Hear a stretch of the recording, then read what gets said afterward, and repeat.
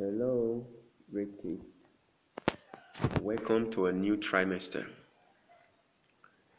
In our first lesson, we are going to be looking at exercise 14. In our exercise 14, we are going to be dealing with basic operations and substitutions. Now let's get our quantitative reasoning book and let's begin. Now let's look at what we have here. We have 3 circles, each having a letter in it. Letter A has a 4, letter B is an 8, and letter C a 9. So, when you say A squared, what does it really mean? It means A multiplied by A. And since A has been assigned the number 4, definitely we are going to have,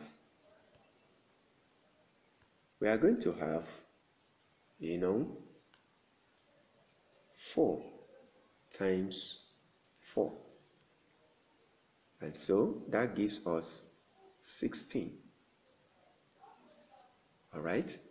So it means A squared is equal to what? 16. Alright? Alright, now let's go back and see more on this. We also have B squared in a similar way is 8 times 8, and that gives us 64. Then we have C squared is 9 times 9, that is 51.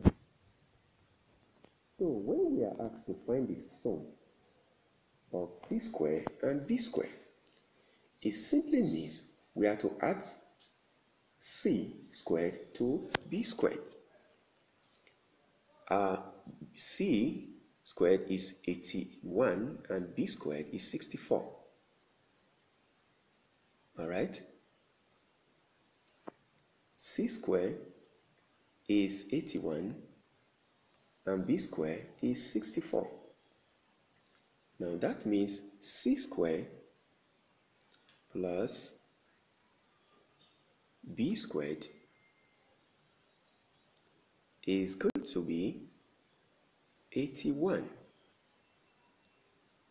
plus 64.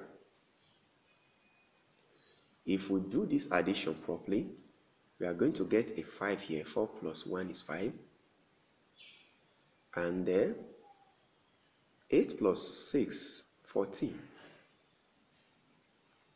Alright, that is 145. So what we do is to write down 145. So to do this is not difficult at all. So we just follow this instruction and do for order area number 1, number 2, number 3, and so on. Alright, now let's look at the second example. This sample has a shape that looks like an M. Now, to get the number at the middle, it is very obvious that we need to add the number at the top. 6 plus 4 gives a 10. 6 plus 4 is what? A 10. Then when you look at the number at the bottom, you have a 2 and a 5. You also discover that 2 times 5 is also a 10. So to get a 10, we can either add the numbers at the top or simply multiply the number at the bottom. So in a similar way, you can get 12 by multiplying 4 by 3 or simply adding 5 to 7. So to get either 4 or 6, we simply subtract 6 from 10, and that gives us 4, or 4 from 10, that gives us a 6.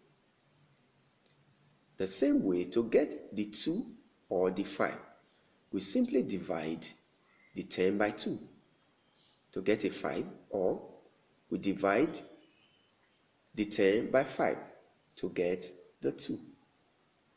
So the same is applicable here in the second sample.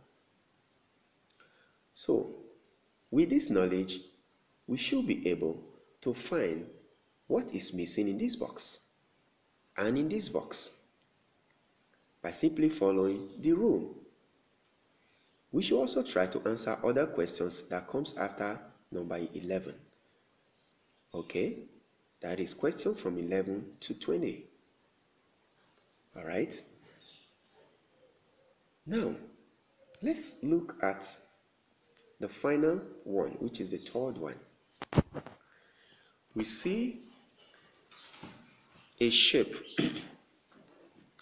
This egg shape has numbers written inside and a line.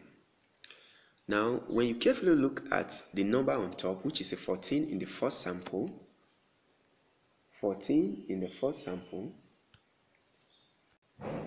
you will discover that when the numbers at the bottom is added, 5 plus 2 plus 3 plus 4 gives a 14.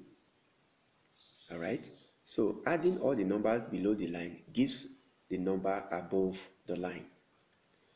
So to get any of the number at the bottom, all we need to do is to simply subtract the numbers at the bottom from the number on top, and that will give us, for example, to get this 4, you subtract 5, 2, and 3 from 14, and that gives you the 4. So when we apply this method to all the other questions, we are going to get the correct answers. All right, so it is not a difficult exercise at all. So let's try to do the questions from 21 to 30 on this exercise. Well, thank you for watching, and see you in the next class. Bye-bye.